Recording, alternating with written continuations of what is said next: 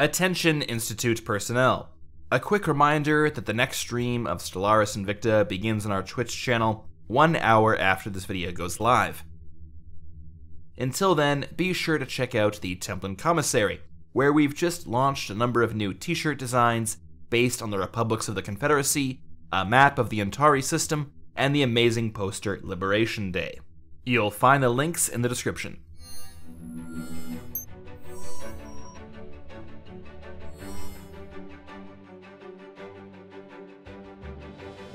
As the Earhart flotilla moved to scatter its settlers across the whole of Antares, a single great colony fleet was transformed into many. But of the 6 million people that had unexpectedly arrived within the trinary star system, a few hundred would never set foot upon the surface of an alien world. The swirling mass of exotic gases and dust clouds that enveloped the system distorted and blocked communications, and in a brave attempt to keep the lines of communication open, a group of volunteers would remain in the void of space.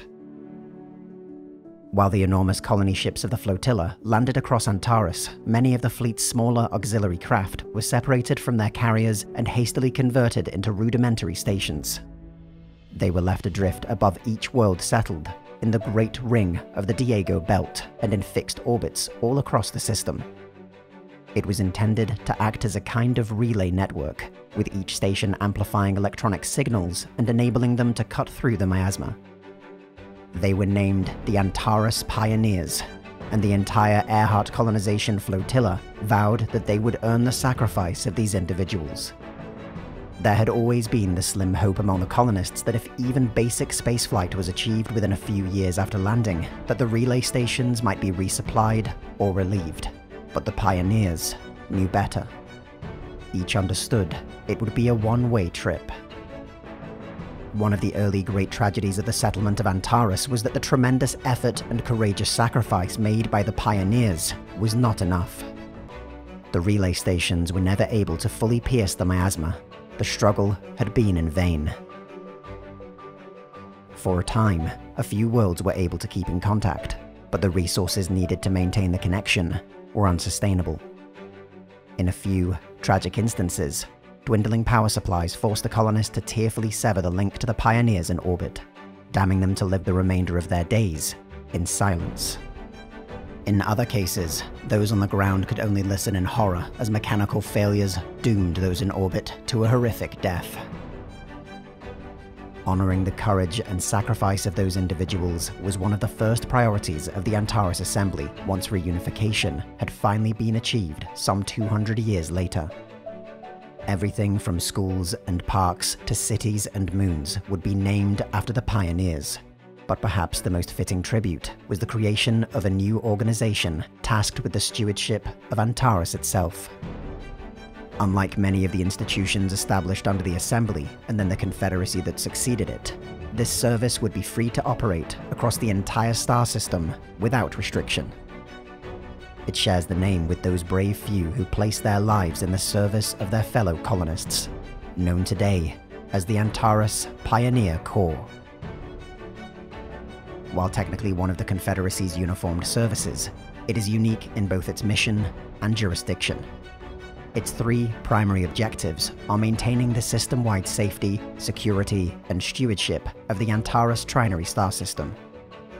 As part of its mandate to contribute to the continual accessibility and security of the system, the Pioneer Corps provides aid to navigation, communication, traffic management services, and orbital search and rescue operations.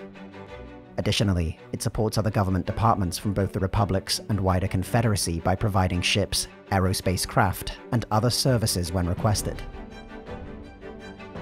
By design, the Pioneer Corps are highly decentralized, and even the most junior personnel is expected to assume a great deal of responsibility. The institution is noteworthy for its quick responsiveness and adaptability in a wide range of emergencies. It is perhaps the most flexible institution operated by the Confederacy, equally in demand in both peacetime and war. While it operates normally under the Department of Public Security, during a national emergency, provisions allow for it to be transferred to the Department of the Navy. While such a transfer has never taken place, the service has nevertheless been deployed to aid in military operations. Their unparalleled experience conducting orbital insertions has made several of its units unofficially classified as a type of special forces, and several of its ships and teams participated in the liberation of Torix.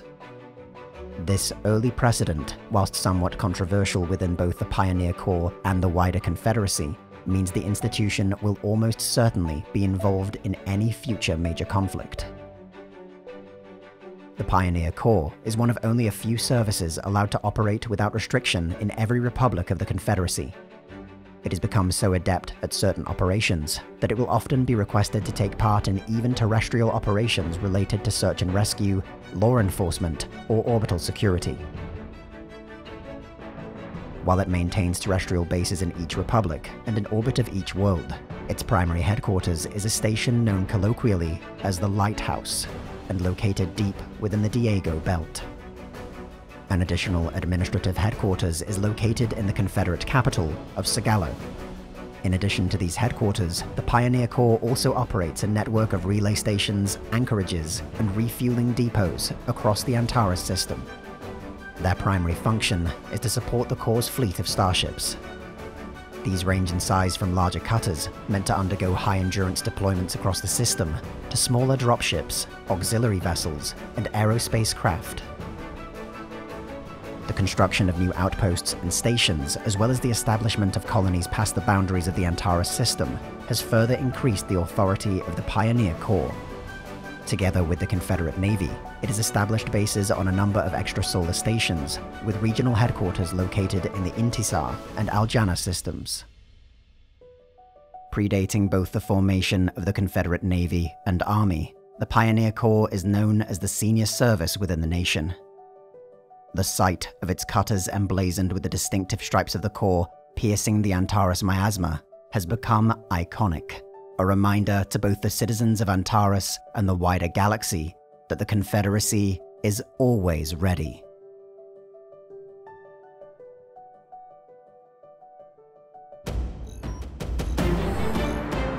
The Templin Institute investigates the nations, factions, and organizations of alternate worlds.